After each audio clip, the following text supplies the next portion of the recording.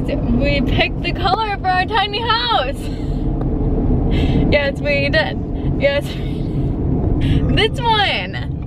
What do you guys think? This one right here. Oh fudge, my smoothie. Oh. No, listen. I picked out a different sheet thing. Which is horrible and ugly as heck. Throw that out there.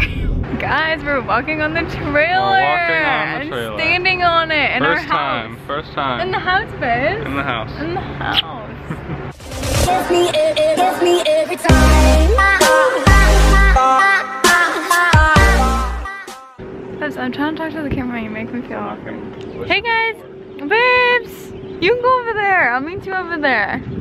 Hey guys, welcome to today's video.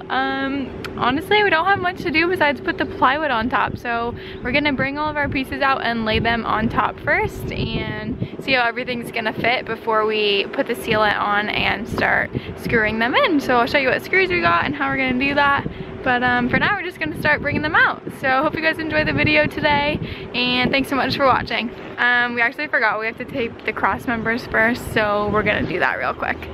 So guys, we're putting little pieces of tape down on the side, exactly where the cross members start, so our tape is a little bit big. So we're just gonna line it up with one of the sides, and then we know that 1.5 inches over, and we come down here.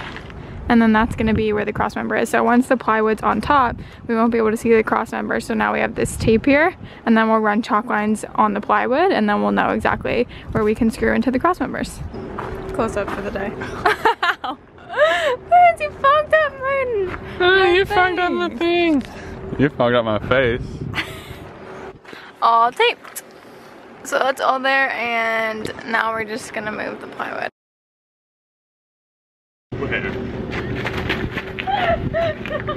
No, stop. Ow! You just squeezed all my insides. You just punched me twice. Alright guys, so we started laying them out here. So we put the 4 on the ends, and then we have 4 more sheets, so we're gonna be putting them in here. And Michael is measuring around where we need to cut for the wheel well. So when he's done measuring this gap, so this will obviously come in here, and then it will be cut out like this for the wheel well. So we have to do that for this one, obviously for that one too. And we're just gonna kind of have to piece the rest together, so we'll see how that goes. We decided to leave our gap in the middle, and it's about 6 inches. We are also, if you can see, there's a tiny little gap between these pieces of plywood, and this is just so it can fluctuate, like with weather or when we move. Like when it's on the road, you want to have a tiny little bit of gap so that it can expand and contract without possibly overlapping in the future, which would be really bad, or any other problems. It just kind of relieves that. So it's just honestly the smallest gap that you can put, but make sure there's a tiny gap so then it can fluctuate. All right guys, so we measured and marked this out. So as you can see, that's exactly going to be where the wheel well is going to go, and then we will pull it this way and it'll be straight.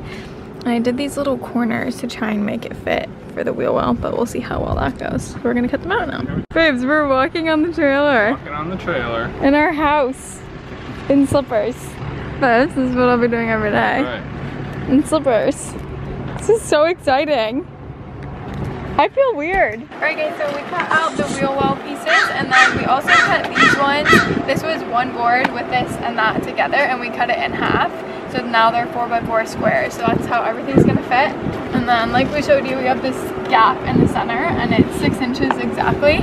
So we're gonna cut slightly shy of 6 inches so that we leave enough of a gap between each of them. And then next time we will actually secure everything. So we're just measuring everything out and making sure it fit well. So next time we will put the little adhesive glue on top, put them down, and then start screwing them in, which Biggest is gonna love. More drilling. So thanks for watching this episode guys, and we'll see you next time where we will completely finish the subfloor. So it's super exciting. Thanks for watching. Bye. We're not gonna do it all in one day. Finish it all in one day. Can we finish all the flashing in one day? It's almost the same amount of holes.